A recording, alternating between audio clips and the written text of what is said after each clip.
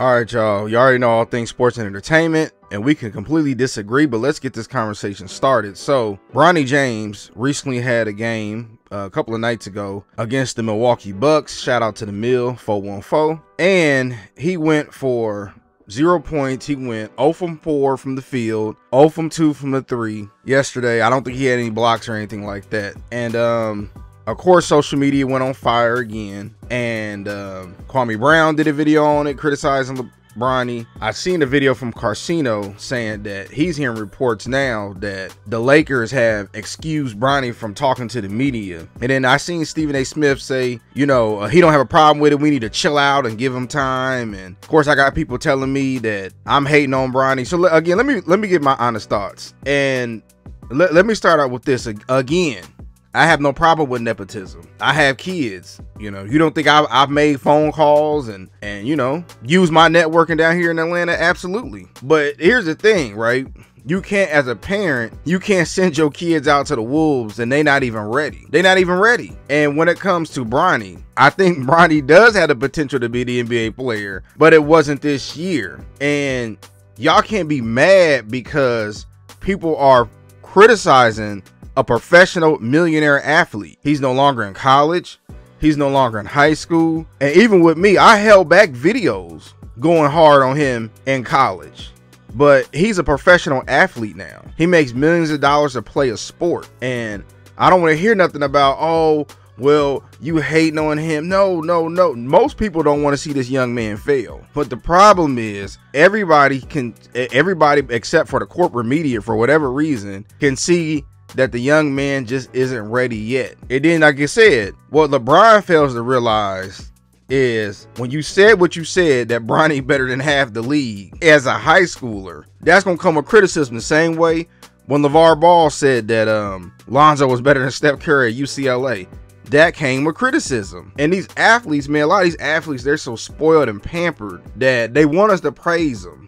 You know, so like, you want me to buy your jersey? You want me to buy my kids your jersey? You want me to pay for the NBA League Pass to watch all your games? You want me to pay for any type of apparel you got? You do all these endorsements. You want me to support all of that? But when I critique you, I'm a hater.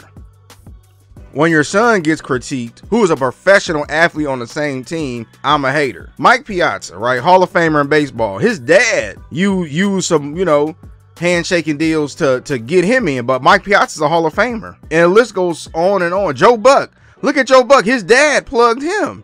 But Joe Buck will probably be a Hall of Fame sports announcer. What was his name? Jeremy Shaft, the reporter from ESPN. His dad helped him out. Y'all remember, I don't know if some of y'all probably don't remember Jeremy Shaft. I remember him mainly from the sports reporters back in the early 2000s, late 90s, early 2000s. It happens all the time, but the problem is Bronny just looks like a complete fish out of water. And even Magic Johnson, who's a Hall of Famer and the greatest point guard of all time, said that he feels like Bronny is not ready yet and he should be in the G League. The problem is you got him playing against the NBA, not the G League, and then he just standing around like he don't know what to do.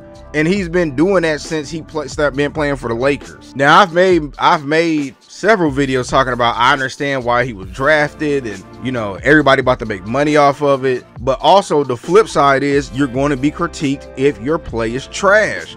And at this moment, Bronny has been playing trash. He has. I'm sorry. Now, can he change it around?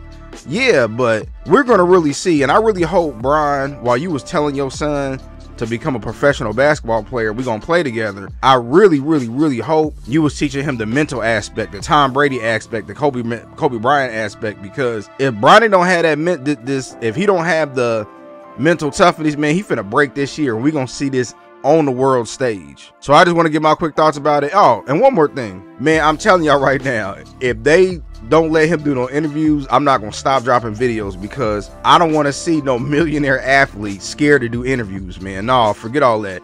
You got drafted, you posted it online, and y'all want to do all these father-son interviews when before the preseason start, because you think it's cool. And okay, well, real toughness shows if you can go up there at that podium when you playing bad, when you playing like complete trash out there, and you can take those questions and keep going back and forth. That shows true toughness. So no, I'm not finna I'm not finna let these people get away with it. So I just want to get my quick thoughts about it.